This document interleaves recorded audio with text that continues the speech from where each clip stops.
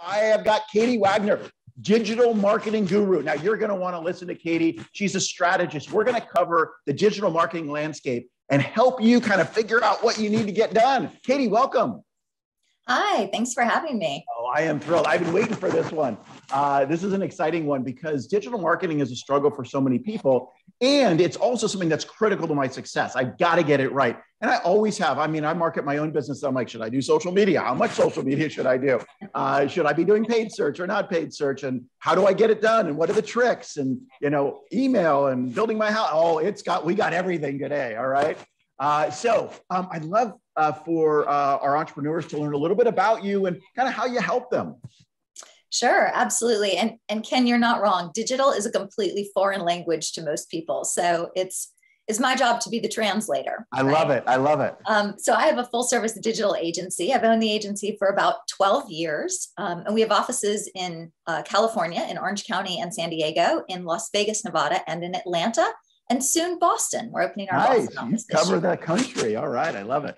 And our job is to create integrated strategies that help our clients drive leads or sales online.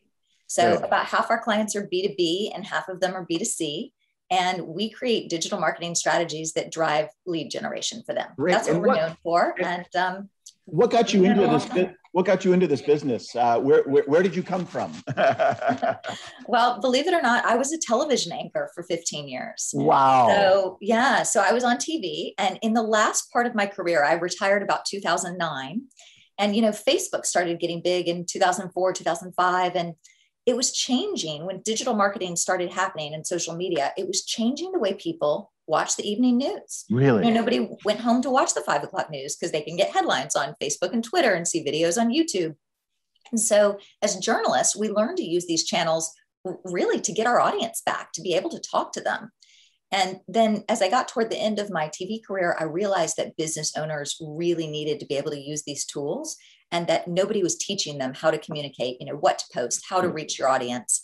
And so I quit TV to become a consultant back then and really help business owners learn to speak that language and sort of grew an agency from there.